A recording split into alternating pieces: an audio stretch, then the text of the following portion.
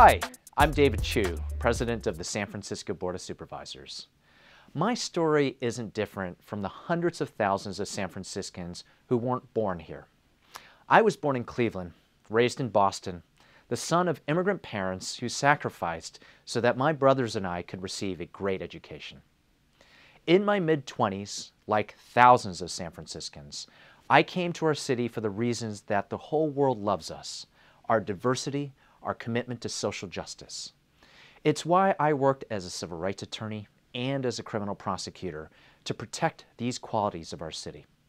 I then delved into another part of what makes our city so special: our innovation, our entrepreneurialism, and founded and ran a small business for 9 years. I decided to run for the Board of Supervisors because for much of the last decade, City Hall was not as functional as it should be. I'm proud that during my 3 years as president of our board, we are in a different place.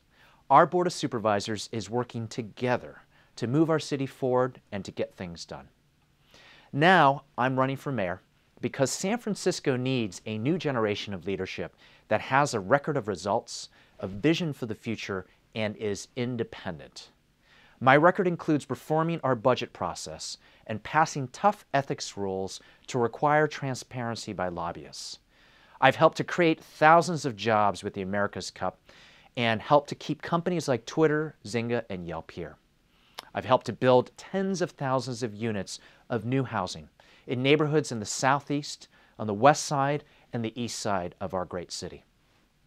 My vision for San Francisco is to build a 21st century economy, a world-class transportation system, and truly great schools.